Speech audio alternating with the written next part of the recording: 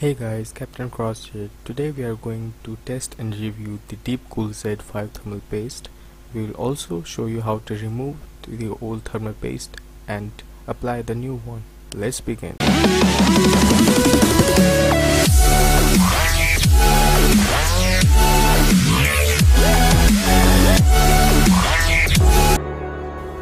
So here's the thermal paste in front of me.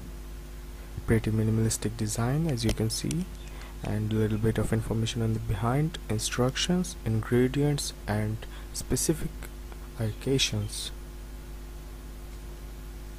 Let's open up the box. You see, it's really minimalistic design, which I really like because there's not much heft. You just get the product and nothing really fancy like you get on those gamer tag things like motherboards. So here's the features like high thermal conductivity, low thermal resistance and electrically non-conductive, which is a really good thing because we don't want it to short our motherboard. Now you can see it's the thermal paste. It's in a syringe, which is really great, so we can apply it very easily. I'll show you how it looks like. So it's really just a paste, silver colored paste, and let me recap that. So I would advise you not to use that on your finger. You see it sticks on your fingers and it's really hard to get rid of, but you can wash it off with some soap and water. Now you see it sticks like that, and here are the ingredients. It's made up of silicon compound, carbon compound and some other oxides. Here's the spatula you can use, and here's my CPU, here's my rig. Let's put the thermal paste aside. We're going to need that later. First we'll need to remove the CPU fan, and here goes the spatula.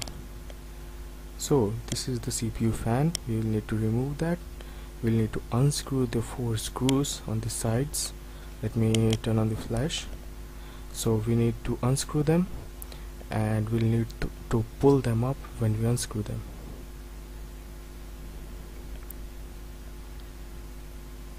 Now we need to pull them up since we have unscrewed all of them. Pull it up and it should disconnect it from the motherboard. See, there is dried thermal paste all over it. We need to put that aside, and you see there is dried thermal paste on the CPU, which we need to wipe off. I'll show you how. Now I will also advise you to remove the CPU 4-pin connector fan for the fan. It's really better if you remove it. It doesn't really matter because the rig is not powered. So once we have removed it, now the fan can be moved independently, so we can put that aside.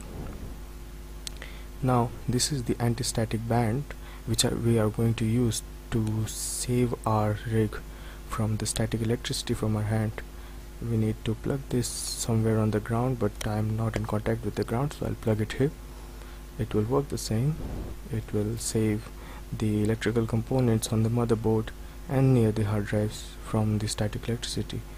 So we need to clean that up with some isopropyl alcohol solution, but Colin works very well too. Now we're going to need some paper towels, but cotton handkerchiefs work very well too. Now let's clean it up.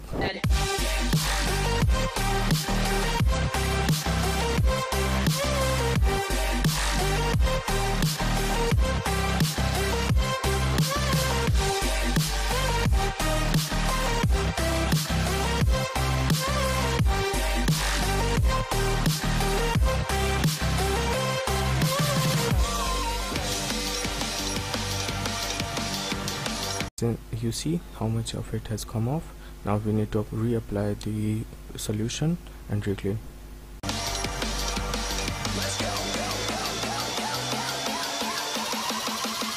We're back from the dead.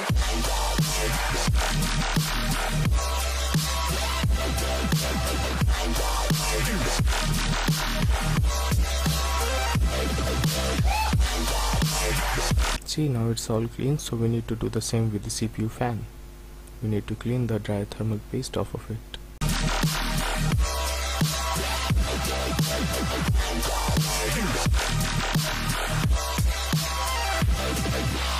We're back from the dead. All cleaned up and shiny. That's nice. Now we need to apply the new thermal paste, the Deepcool Z5. We need to open it up, and I'll show you how it looks like on the outside. See, here I'm going to take out some, just a little bit. See, this is how it looks like, a silver paste. Now we need to apply a pea-sized of thermal paste. That's all that's needed. We need to apply a pea-sized thermal paste. That's enough, I suppose. I'm going to leave that as it is. Now you can use the spatula to spread it all across, but when you put the fan over it, it will automatically spread across all of it. But now, just to show you how to do that, I will use the spatula. See, this is how you can spread it all across your CPU. I'll show you. Come on. So I'm just going to spread a little bit because I want it to be spread perfectly, and I want to just add a little more because I think it's less, but you don't need to add, and just add as much as you want, but not too much. Now we're going to clip the fan on. It's really easy. We just need to do everything we did in reverse. We're going to put the fan on, align it, and click back the screws, push it back in, and then screw.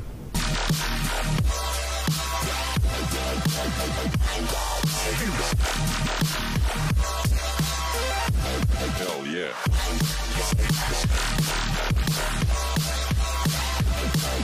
You see, it should not be wobbly at all. If it wobbles, you need to take it off and reapply it, because if it's wobbly, there will be a distance between the CPU fan and the CPU that will increase the temperature. Now we will reconnect the CPU fan connector and rechecking if it's wobbly. It's not, it's sturdy, and it's really good if it's sturdy. Now we can remove the anti-static band and we can close it up. Let's see how we got the temperatures. And if you like the video, please like, share and subscribe, and also comment if you have questions.